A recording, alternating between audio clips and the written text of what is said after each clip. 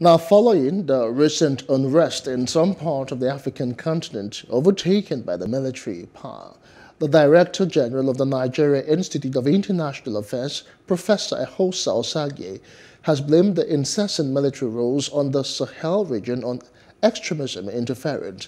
Professor Osaghae was of the view that Nigeria has earned the credibility to lead in exemplifying democracy since the end of the country's military rule. Jacinta Obuku has more. What is the world without its second largest and second most populous continent, Africa? Let's talk about African politics. And you will agree with me that with the recent wave of coups in some countries, there is need to begin to raise questions, concerns, and conversations as to why and how to tackle the deep-seated menace in Africa. Throughout the ages, there have always been ups and downs with democratic regimes in Africa, but the continent has also tasted and recorded successful democratic rules to date. Take Burkina Faso for instance. Roch Marc Christian Kabore was elected president in the November 2015 general election, winning a majority in the first round of voting. Upon taking office, he became the first non-interim president in 49 years without any past ties to the military until now. More worrisome is the reaction of citizens to the recent military takeover. The jubilation and celebration among citizens of these countries could suggest the fall of democracy and acceptance of military rule. We had an exclusive chat with the Director General of the Nigerian Institute of International Affairs, Professor Eghosa Osaghae, on the reason the dirty political games in Africa have persisted.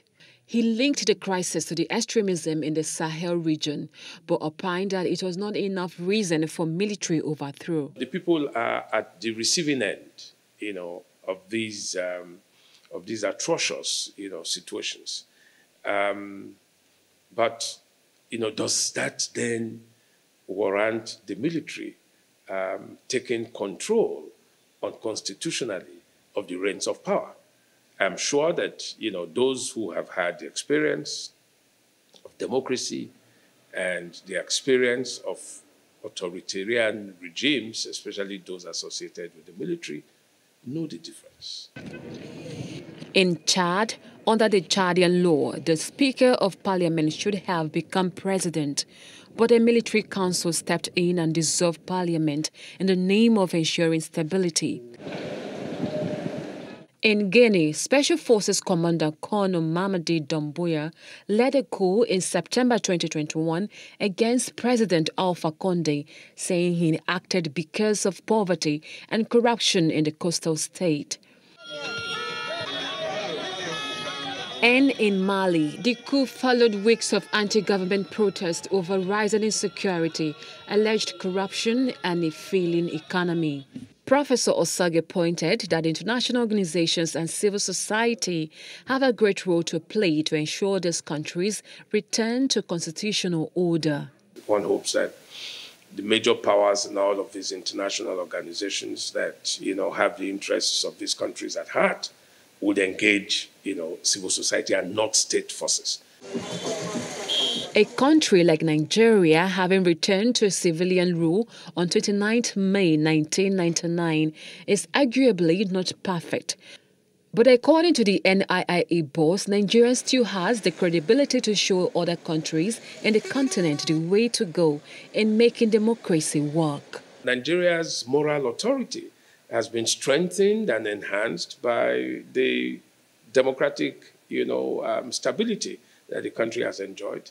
And Nigerians themselves realize, that in comparison to non-democratic regimes that we had in the past, nothing really compares. It's democracy. And so when Nigeria has these kinds of interventions, the interventions are with very strong conviction.